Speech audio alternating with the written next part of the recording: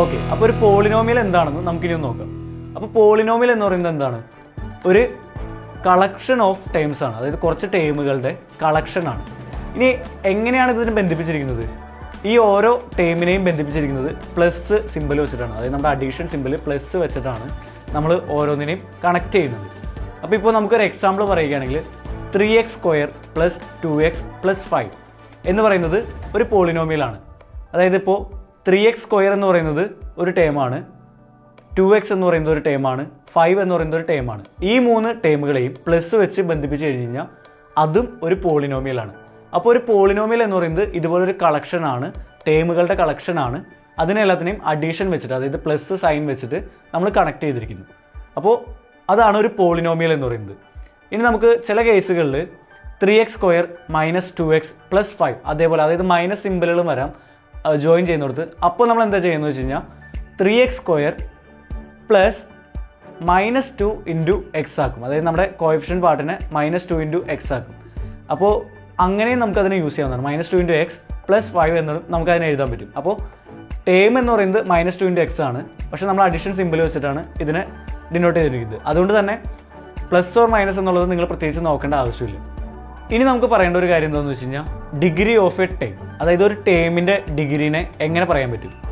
അതായത് ഇപ്പോൾ 3x² എന്നൊരു ടേം നമുക്ക് തന്നേക്കാണ്. ഈ ഒരു ടേമിൻ്റെ ഡിഗ്രീനെ നമുക്ക് എങ്ങനെ പറയാൻ പറ്റും? 3x² ആണ് ഈ ഒരു ടേം എന്ന് പറയുന്നത്. അതിന് x⁻² ഏത് പവറാണ്? x⁻²ആണ്. അപ്പോൾ x⁻² എന്ന് പറയുമ്പോൾ ഈ 2 ആണ് നമ്മുടെ പവർ എന്ന് പറയുന്നത്. നമ്മുടെ ഈ വേരിയബിളിനെ എന്ത് വെച്ചാണോ റേസ് ചെയ്തിരിക്കുന്നത് അതാണ് നമ്മുടെ പവർ എന്ന് പറയുന്നത്. അപ്പോൾ degree of the time 3x² എന്ന് പറയുന്നത് എന്താണ്? 2 ആണ്. ഇനി 2x⁻5 ആണെന്ന് വെച്ചു. ഈ ഒരു കേസിൽ നമ്മൾ എക്സിനെ റേസ് ചെയ്തിരിക്കുന്നത് ഏത് പവറിലാണ്? 5 ആണ്. അപ്പോൾ 5 ആണ് നമ്മുടെ 2x⁻5 എന്ന് പറയുന്നതിൻ്റെ ഡിഗ്രി എന്ന് പറയുന്നത്. ഇനി അതുപോലെ തന്നെ 3x⁻2y എന്നുള്ളതാണ് നമ്മുടെ ടൈം എന്ന് വെച്ചു. ഇങ്ങനൊരു കേസിൽ നമ്മൾ എങ്ങനെ പവർ കണ്ടുപിടിക്കും? ഇങ്ങനൊരു കേസിൽ എന്താ ചെയ്യേണ്ടതെന്ന് വെച്ച് കഴിഞ്ഞാൽ, ഇപ്പോൾ 2 വേരിയബിൾ ഉണ്ട്. അപ്പോൾ ഈ 2 വേരിയബിൾസിൻ്റെയും പവറുകൾ തമ്മിൽ സം ചെയ്യണം. അപ്പോൾ ആദ്യത്തെ വേരിയബിൾ x ആണ്, എക്സിൻ്റെ പവർ എത്രയാണ്? 2 ആണ്. ഇനി വൈയുടെ പവർ എത്രയാണ്? 1 ആണ്. അപ്പോൾ 2 + 1 3, രണ്ടിൻ്റെ പവറുകൾ തമ്മിൽ സം ചെയ്യണം.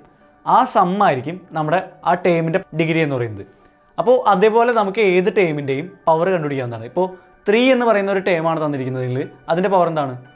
0 ആണ്. കാരണം 3x⁻0 ആണ് 3 എന്ന് പറയുന്നത്. അപ്പോൾ അങ്ങനെ പവറുകൾ നമുക്ക് കണ്ടുപിടിക്കാം. ഇപ്പോൾ 2x-ൻ്റെ ആണെങ്കിലോ, 2x-ൻ്റെ ആണെങ്കിൽ x⁻1 ആണ്, 2 × x⁻1 ആണ്. അപ്പോൾ 1 ആണ് അതിൻ്റെ ഡിഗ്രി എന്ന് പറയുന്നത്. അപ്പോൾ ഏത് ടേമിൻ്റെയും പവറുകൾ നമുക്ക് ഇങ്ങനെ കണ്ടുപിടിക്കാവുന്നതാണ്. ഇനി അതുപോലെ തന്നെ ഇപ്പോൾ നമ്മൾ ടേമിൻ്റെ ഡിഗ്രി എങ്ങനെ കണ്ടുപിടിക്കാം എന്ന് പറഞ്ഞു കഴിഞ്ഞു. അപ്പോൾ അതേപോലെ തന്നെ ഒരു പോളിനോമിയലിൻ്റെ ഡിഗ്രി നമുക്ക് എങ്ങനെ കണ്ടുപിടിക്കാം? ഒരു പോളിനോമിയലിൻ്റെ ഡിഗ്രി എന്ന് പറയുന്നത് അതിൻ്റെ ഏറ്റവും കൂടിയ ഡിഗ്രി ഉള്ള ടേം, അതായത് ഏറ്റവും കൂടുതൽ ഡിഗ്രി ഉള്ള ടേമിൻ്റെ ഡിഗ്രി ഏതാണോ ആ ഡിഗ്രി ആയിരിക്കും ഒരു പോളിനോമിയൽ ഡിഗ്രി എന്ന് പറയുന്നത്.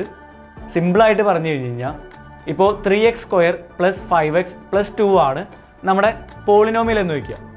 ഇതിനകത്ത് ഓരോന്നിൻ്റെ പവർ നമുക്ക് നോക്കാം. 3x² അതിൻ്റെ പവർ എത്രയാണ്? 2 ആണ്. 5x അതിൻ്റെ പവർ എത്രയാണ്? 1 ആണ്. +2 അതിൻ്റെ പവർ എത്രയാണ്? 0 ആണ്. x⁻0 അതുകൊണ്ട് 0 ആണ്. അപ്പോൾ 3x² ആണ്, അതായത് 2 ആണ് ഏറ്റവും വലിയ ഡിഗ്രി എന്ന് പറയുന്നത്. ഈ ഒരു പോളിനോമിയലിൻ്റെ ഉള്ളിൽ 2 ആണ് ഏറ്റവും വലിയ പവർ എന്ന് പറയുന്നത്. അപ്പോൾ അതുകൊണ്ട് തന്നെ ആ പോളിനോമിയൽ ഡിഗ്രി എന്ന് പറയുന്നത് 2 ആണ്. അപ്പോൾ ഏതൊരു പോളിനോമിയലിൻ്റെയും ഏറ്റവും ലാർജസ്റ്റ് പവർ ആയിരിക്കും, അതായത് അതിൻ്റെ ടേമുകളുടെ ഏറ്റവും ലാർജസ്റ്റ് പവർ ആയിരിക്കും ആ പോളിനോമിയലിൻ്റെ ഡിഗ്രി എന്ന് പറയുന്നത്. അപ്പോൾ ഇത്രയും കാര്യങ്ങളാണ് ഈ ഒരു വീഡിയോയിൽ നമ്മൾ പറയുന്നത്. അപ്പോൾ കറക്റ്റായിട്ട് നിങ്ങൾ മനസ്സിലായിട്ടില്ലെങ്കിൽ, നിങ്ങൾക്ക് എന്തെങ്കിലും സംശയങ്ങളൊക്കെ ഉണ്ടെങ്കിൽ നിങ്ങൾക്ക് കമൻറ്റ് ബോക്സിൽ ചോദിക്കാവുന്നതാണ്. ഇനി അതുപോലെ തന്നെ നിങ്ങളുടെ ഫീഡ്ബാക്കുകൾ നിങ്ങൾ കമൻറ്റ് ബോക്സിൽ പോസ്റ്റ് ചെയ്യുക. കാരണം നിങ്ങൾ പറയുന്നതനുസരിച്ച് ഞങ്ങൾ വീഡിയോസിൽ മാറ്റങ്ങൾ വരുത്തുന്നതാണ്. ഇനി വീഡിയോസ് ഇഷ്ടപ്പെടുമെങ്കിൽ നിങ്ങൾ ലൈക്ക് ചെയ്യുക, മറ്റുള്ള ഫ്രണ്ട്സിനും ഷെയർ ചെയ്യുക. ചാനൽ സബ്സ്ക്രൈബ് ചെയ്തില്ലെങ്കിൽ സബ്സ്ക്രൈബ് ചെയ്യുക. Thank you.